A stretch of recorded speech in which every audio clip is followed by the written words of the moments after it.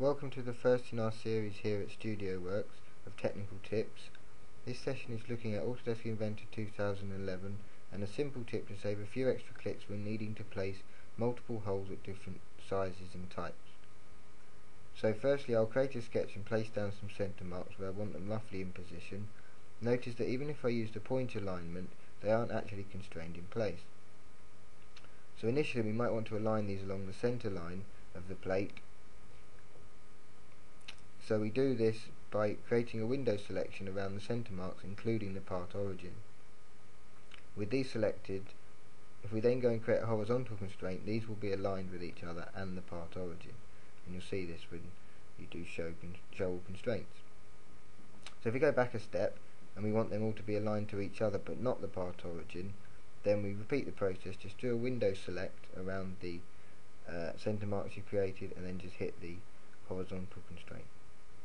So the reason you might create holes in this way is that when patterning of a feature may not give you the desired result.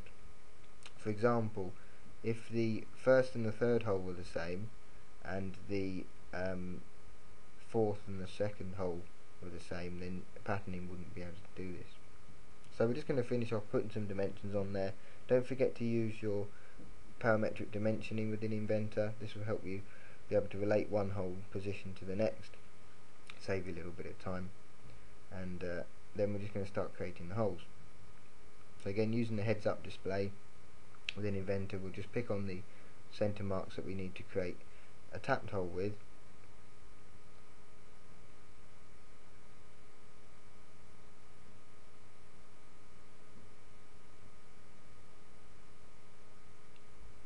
So we'll pick the first and the third holes that I've already mentioned, and then we'll just use share sketch to reuse that sketch and then automatically pick up on the holes that haven't already been used to create a couple of through holes.